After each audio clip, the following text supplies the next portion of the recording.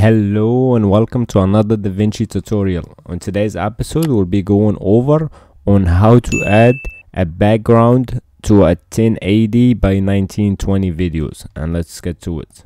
So first thing you're gonna pull is your video that you want to add a background to. We're gonna add it to video 1, highlight and link, because we're just gonna use the clip to work with, and then we'll pull in our video 2 and we can pull it on top of the video 1. They are both the same videos, just make sure they are both the same videos.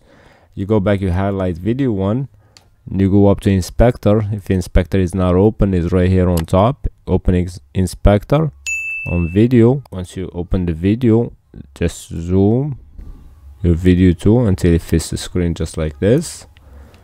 And then the next you wanna do is you wanna just add a little blur to the background, and we're gonna open effects. We'll pull in our blur, whatever one you like. So I'm gonna pull in my Gaussian blur, drop it right here. I'm gonna adjust the strength just a little bit, and then once I hit play,